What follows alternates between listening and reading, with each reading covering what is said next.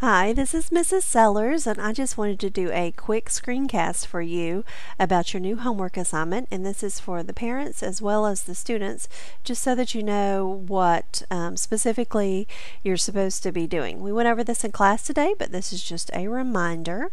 Okay, so when you go into RenWeb and you click on Dance Mat Typing, it's going to take you to this website.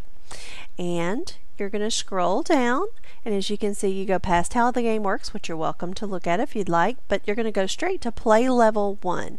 So it's broken into different levels, and each level has 3 stages. So there's level 1, stage 1 through 3, level 2, stage 4 through 6, level 3, 7 through 9, and level 4, 10 through 12. And so we're going to start with level 1. Your first assignment is stage 1. Alright, so you're just going to click on play level 1. In stage 1, this gets kind of loud for me. It's not so loud for you at home.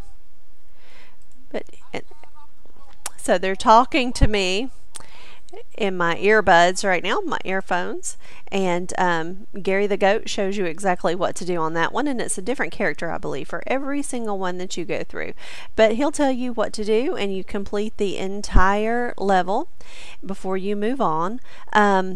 And there will be a specific level or stage, whichever one, assigned every school day. But if you want to move quicker than that because you have grasped those keys, that's fine. You can move quicker. It will be about a month and a half, almost 2 months before we go through all of these keys at home.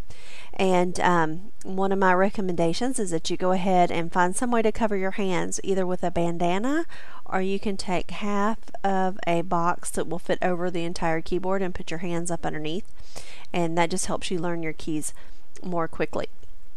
So there's nothing to turn in for homework when we have this type of homework.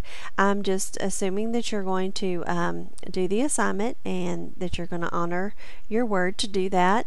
And then, of course, I'll be able to tell by your typing at school. But it's really a great help to you if you do this, because you can't learn to type in just 2 days a week at school. And it's also a great thing to do over the summer, by the way, if you need to be refreshed on your typing. So anyway, have a great day and email me if you have any questions. Thank you. See you later.